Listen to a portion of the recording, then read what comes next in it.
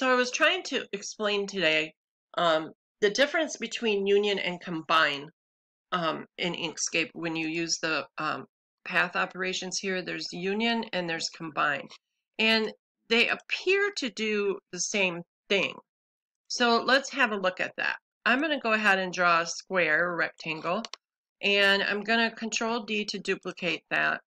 And then I'll hold Control and move it over here so that it stays parallel.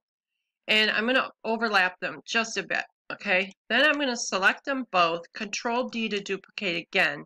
I'll hold Control and move them down. And then what I want to do to these two is path union. And then what I want to do to these two is path combine.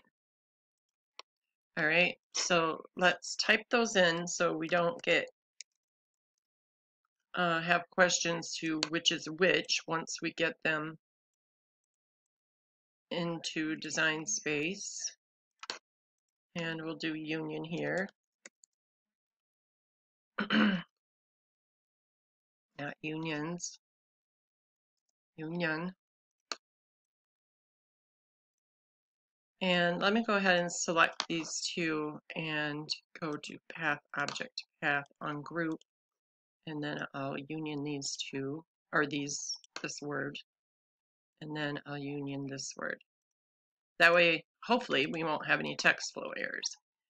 All right, now I'm going to select it all, and I'm going to shrink it down so it comes into design space. Okay, then I'm going to file save as. I'll save it as combine, and I'll save it as a plain SVG. And then I'll go over to design space and I'll upload the combine, and I'll save it,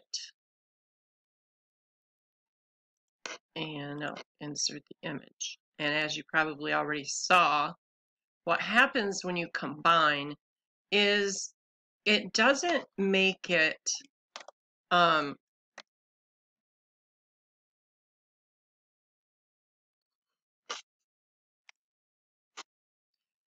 it doesn't make it a continual object, one piece object. Okay, let me go ahead and ungroup this. Here I have one object. Here I have one object, but it's going to cut separate. Okay, I hope that makes sense and you can see the difference. I mean, obviously you can. So when you use combine in Inkscape, once everything is, your design is all set and everything, whatever you applied combine to, you're going to want to union that. Because if you don't, this is how it's going to cut. Whatever you combine together, it's not going to cut like it does if you union it. Okay, so I just wanted to show you guys this. I hope it helps clear up the difference between union and combine. Combine is more of a visual thing rather than a permanent thing, I guess. So there you go. Thanks for watching.